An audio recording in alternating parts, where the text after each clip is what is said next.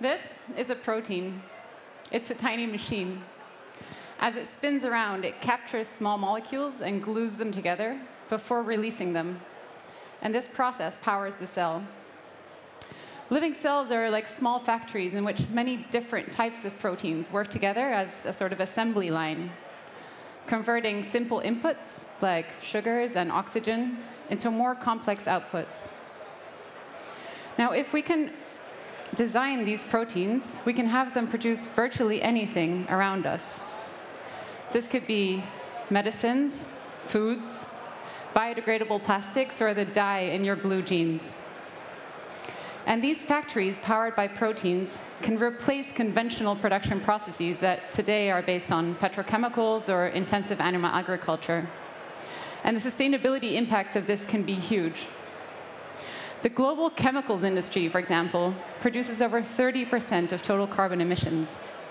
A company like Oura Gen is disrupting this industry by using proteins in their factories to produce fine chemicals. They built the world's first carbon-negative chemicals plant that uses no heat, produces virtually no waste. It consumes CO2, and it also has a 60% margin. Or a company called Perfect Day, where I worked briefly. They produce milk protein without the cow. This process uses only 1% of blue water and emits only 3% of the carbon emissions compared to cows. Now, how do we design proteins? Well, proteins are structures of chains of small building blocks called amino acids. And if we swap out one of these amino acids, we can change how the protein folds, how it behaves, and what function it carries out. And protein sequences can be represented as a type of code, like character strings of amino acids that can be edited. Coding biology sounds great in theory, but there's a catch. Because even a small protein can have more possible configurations than there are atoms in the universe. And so even teams of very experienced experts have a very hard time predicting the effect of a small change, let alone how these small changes impact each other. Now, a founder we work with illustrated this by saying, we know that 99% of our protein designs fail. We just can't predict which 99%. You see, biology, like software, has a compile and run. But the difference is that instead of taking minutes, this process takes weeks or months, and it requires years of experience. And even then, the success rate is only 1%. Imagine if you could build a technology that gives biologists superpowers. A technology that could dramatically increase the number of designs that work out in the laboratory. We really believe that generative machine learning is the key to unlocking this. It's very similar to some of the machine learning models that you've seen in the media recently. For example, GTP3 is a machine learning model that can help you write better marketing copy. Or with GitHub Copilot, you could get suggestions to improve your Python code. Or even with Stable Diffusion, you can have a model help you make art. Now, I can't paint by hand, and I would need thousands and thousands of hours of training to be any good at it. But today, with the help of AI, I can, and indefinitely faster than Vermeer, Rembrandt, or Van Gogh. Cradle is like Copilot for biology, where a model helps you design a better protein sequence. We are building generative machine learning models to improve protein function as well as properties. And we can use these models to check, suggest, or maybe even generate entirely new protein sequences for your biological application. For example, you might want your little protein machine to produce more of the milk that Elise just talked about. This is something biologists call activity, like how active the protein is. Or if you're making a therapeutic protein, you might want it to be stable for longer in a human body so it can actually reach its disease target. This is something biologists call thermostability.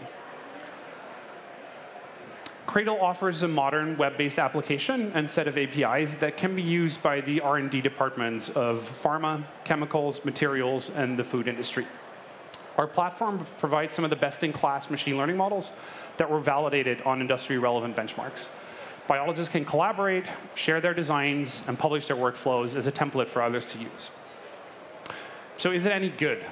I probably wouldn't be the first machine learning startup founder to claim that their models were amazing. Biologists are scientists, and so you really need to convince them with data before they're willing to try something.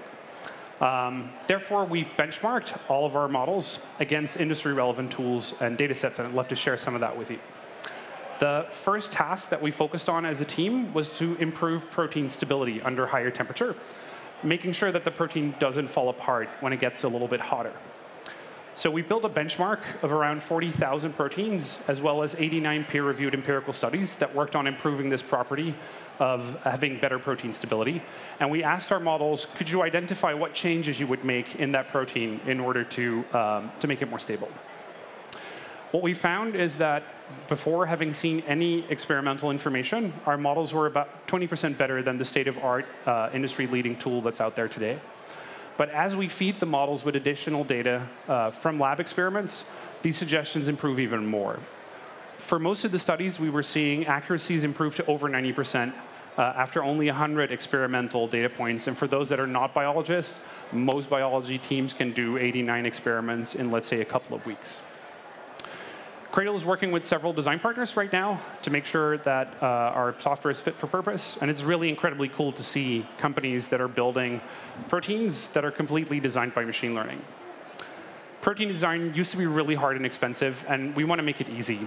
Success would really mean that two kids in a garage could build a bio-based product for a couple $1 million in a few years instead of 10 years and tens of millions of dollars.